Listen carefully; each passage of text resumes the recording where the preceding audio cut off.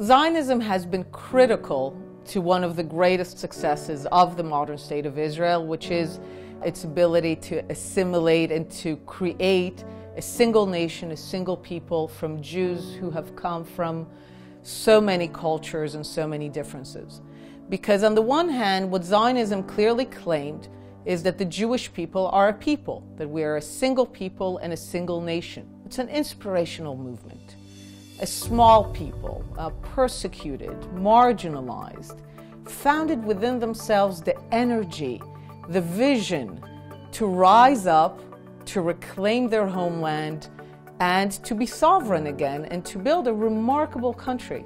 But when Zionism emerged as a political movement with specific goals and plans at the end of the 19th century, the Jews had already existed for centuries, for millennia, among other peoples.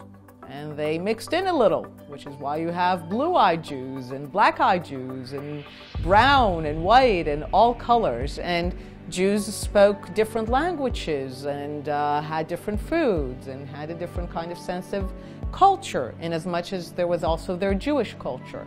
When the State of Israel declared independence from British rule, there were about 600,000 Jews living here.